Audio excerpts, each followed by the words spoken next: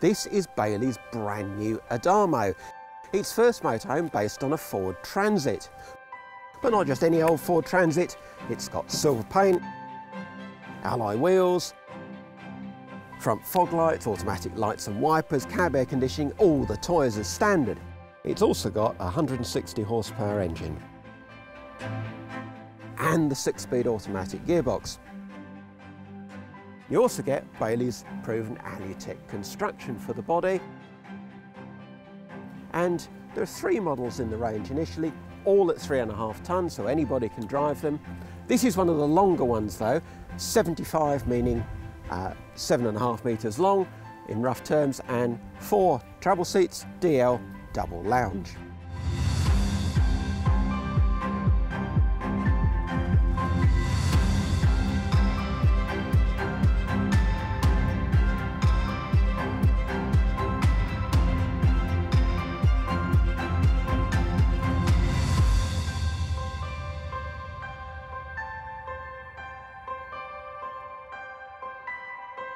Now, Bailey is targeting buyers of continental motorhomes with the Adamo because they account for over 50% of the market and they do things a bit differently. One of the things that you get with a continental motorhome very often is a garage, and all 3 Adamos have a garage. Now, this one goes right the way across the vehicle with a smaller door on the off side, full height door this side with these useful shelves, which you can also get to from inside the vehicle. You've got tie downs in the corners, even little vents to sluice things out if it gets really mucky in there, but plenty of space for your bikes or whatever. Now, if you fill that with other stuff and you've still got your bikes, the mounting points on the back wall all ready for the dealer to fit you a bike rack. All models come with an 80-watt solar panel, 110 amp hour leisure battery, a TV aerial, Truma Combi 4 gas and electric heating, and this big overcab sunroof. They've also got these nice reading lights in the cab seats swivel round nice and easily, and their USB ports around built into those reading lights as well. The lounge, Bailey is calling its new Flexi Lounge. Like a lot of continental vans, you've got side-facing settees, nice open feel, fixed table that then expands to be a really huge dining surface. 5 people around that, no trouble at all. Goes up and down electrically.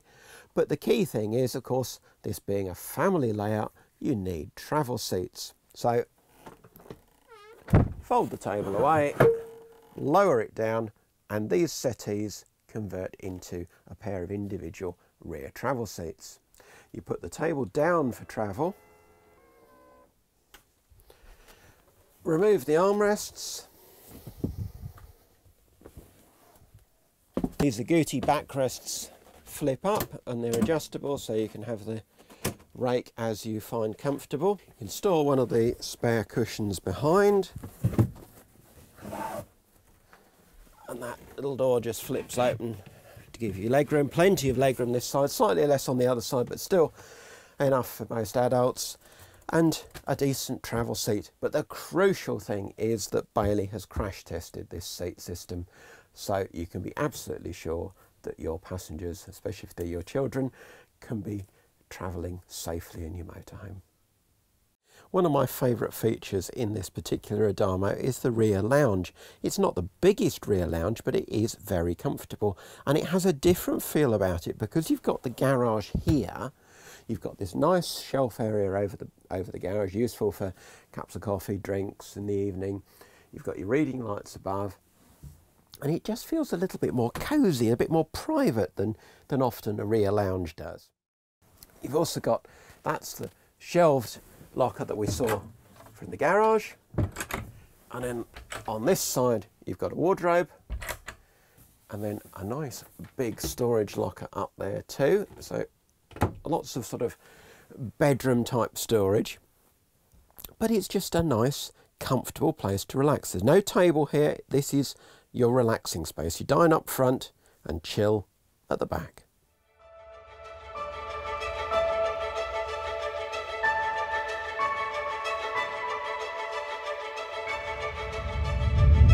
Even better, you don't have to fiddle about turning this lounge area into a bedroom.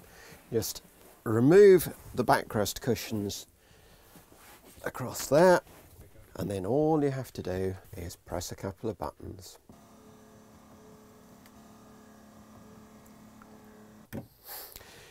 Now you've got a nice comfy double bed. You've got this nice useful shelf that was useful during the day, it's just as useful at night. TV bracket so you can watch telly in bed. Privacy curtain comes across if you want it. And even better, you don't have to make a bed at the front either. At the front we've got the table lowered, so that's one job done already. Just remove the armrest cushions, and then again it's the extremely hard work of pressing a button. You can still get in and out through the habitation door. The bed again is nice and low, nice and easy to get in and out. You've got reading lights, but the feature I really like is you've got somewhere to put your specs at night. With its drop-down beds and garage, there's much that feels continental about this Bailey Adamo, but not the kitchen. That is truly British. Mains hot plate, 3 gas rings and separate grill and oven. You couldn't really ask for more. You've got a decent area of worktop here with 2 3-pin sockets just nice and close by for your toaster or your kettle or whatever. And then if you need a bit more worktop when you're serving up, well, that does the job perfectly. Plenty of storage at high level. These are nice tall cupboards. Cutlery drawer hasn't been forgotten either, but don't be confused, this isn't a cupboard, that's the back of your gas locker. What you have got, however, is an enormous fridge, 142 litres with automatic energy selection and even a bit more storage above it. There isn't room in this particular layout to incorporate a separate shower, but that aside, the washroom is quite well appointed. There's a decent area of worktop next to the basin, an opening window as well as the roof vent, and also a flip down drying rail for any wet clothes that you will now inevitably get when you go out hiking. Showering, of course, does need the curtain to come around, but there are diagonally opposite drains, so it should all flow away quite nicely. And that's a theme right throughout this new Adamo, making things easy to live with. So your waste tank is under the floor and you can access it for cleaning there. Grey and black, obviously your waste tank.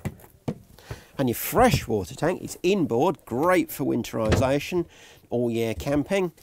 Blue, again, your cleaning cap, so that's obviously your freshwater tank, and both are a good size at 100 litres. So priced at $59,999, this is a very versatile motorhome. Works for 2 people that want lots of space, or for 4, especially families that will appreciate the crash testing that Bailey put their motorhomes through. It's a great mix of continental features and British design too.